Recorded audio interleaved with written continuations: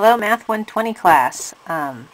This is the section 3.1 handout, and what I'm going to do is I'm just going to start with the second page. We did this whole thing in class, but I think we need to review a little bit on the second and third page. So let's start with the second page. And the second page has 3 graphing problems, and I'm going to do number 5. And remember, for all of these graphing problems, the instructions will say use the intercepts and the vertex. So let's start with the vertex on number 5. The first thing I'm going to do on number 5 is write it in a different order. F of x is equal to, that's negative, the quantity x plus 2 squared plus 4. Oops, helps if you can see it, huh? Sorry. Okay, and now this is in a form where I can just read the vertex off. So over here to the side, I make a little, actually maybe I'll make it over here, you guys can see better, an XY table. And the first point I'm going to list there is my vertex, which will be negative 2, positive 4, because we read that off there.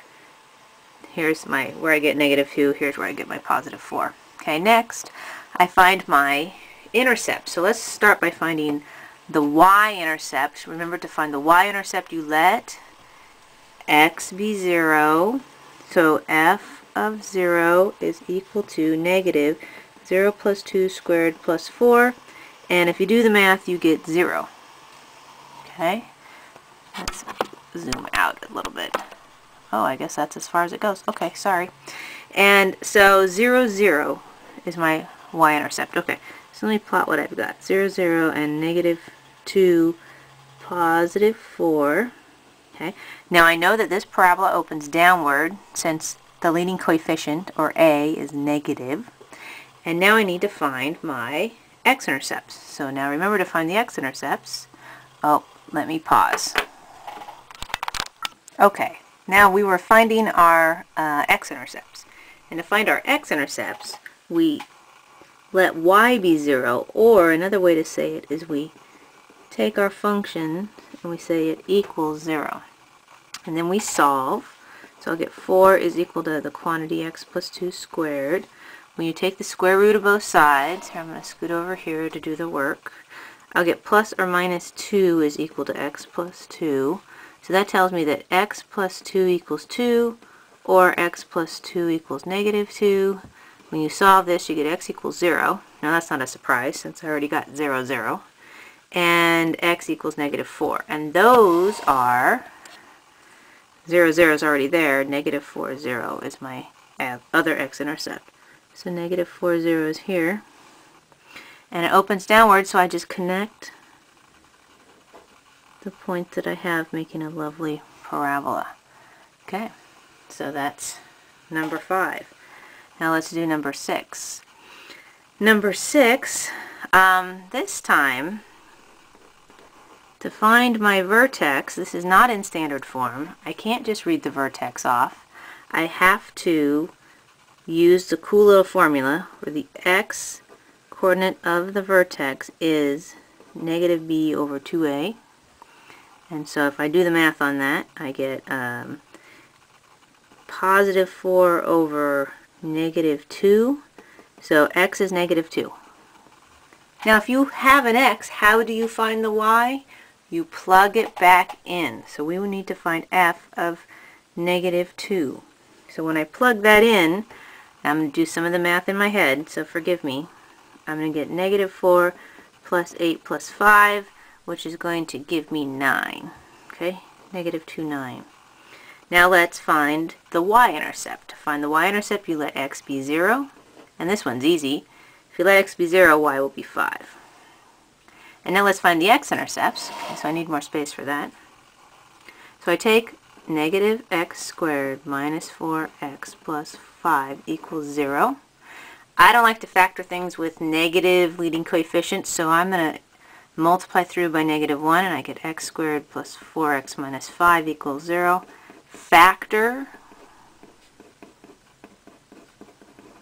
and I get 2 x values of negative 5 and positive 1. So those are my 2 x-intercepts, negative 5, 0, positive 1, 0. So let's plot all the points we've got. -2, 9, oops, 9's here, 0, 5, helps if I graph correctly, 0, 5, 1, 0, and -5, 0. There we go. Those 4 points. And now I connect them. This is a parabola that opens downward because the leading coefficient is -1. And there we go. So now I think that, now be careful on number 7. I think you guys can finish number 7. But the first thing I would do is write it in descending order of power, or the polite way, as we say. So that is x squared minus 2x minus 3. And now go from there. Find the vertex, find the y-intercept, find the x-intercepts. Okay, the next one we will do the word problems. Okay, now let's do some word problems. Starting with number 10 from the section 3.1 handout. You may not be able to read this on the video, but just print out the handout. So it says a rectangular playground is to be fenced off and divided in two by another fence parallel to one side of the playground. Okay, the first thing you're going to do is draw a picture. So I have a rectangular playground, and it's going to be divided in two and by another fence, so it's going to look something like that. Okay, it didn't say equal, just said divided in two. And this side, this division is parallel to one of the sides. Alright, 720 feet of fencing is used. Find the maximum area of the playground.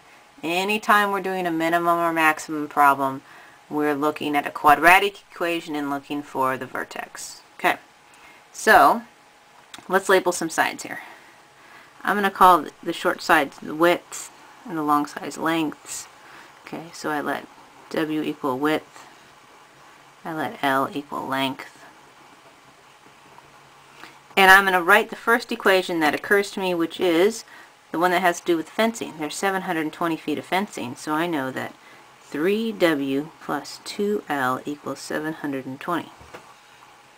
Okay.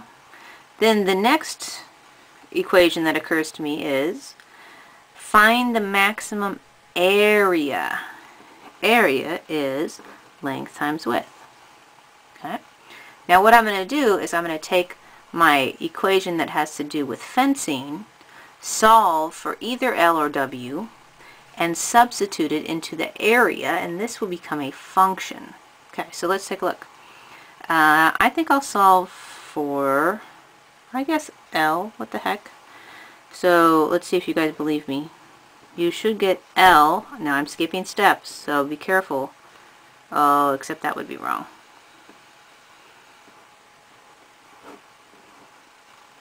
Okay, L is equal to 720 minus 3W all over 2. Okay, so L would be equal to 360 minus 3 halves W. Alright, now I'm going to substitute, and I get that the area is equal to 360 minus 3 halves W times W. Now let's distribute and write it in the correct order. When I multiply the W times this negative 3 halves W, that's negative 3 halves W squared, and then I'll have plus 360W. And now I want to find the maximum area. This is a quadratic function. I know the graph would be a parabola that opens downward, so the maximum occurs at the vertex.